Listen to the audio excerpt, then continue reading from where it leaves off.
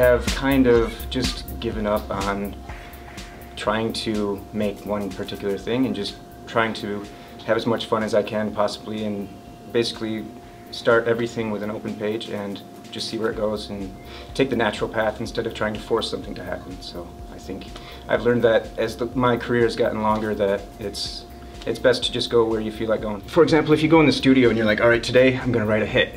That hit's not going to happen because you're putting too much pressure on it and you're trying to force things that aren't natural, and you just end up being stressed out and like, no, that sucks, I can't use that, and you never come up with anything good because you're not allowing yourself to keep your ears open to new ideas.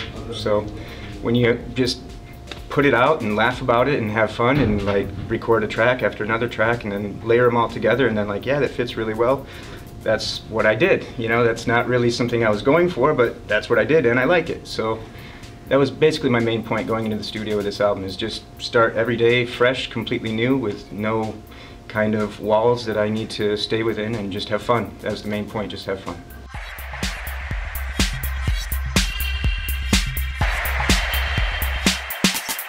The crowd is in an environment. I think they don't need to necessarily stare at the screen like they are watching a movie or something like that, but it helps create an atmosphere that's all together instead of just, you know, for example, some random visuals that are, you know, bright flashing colors that don't really go with maybe a dark sound that I'm playing or something like that, you know.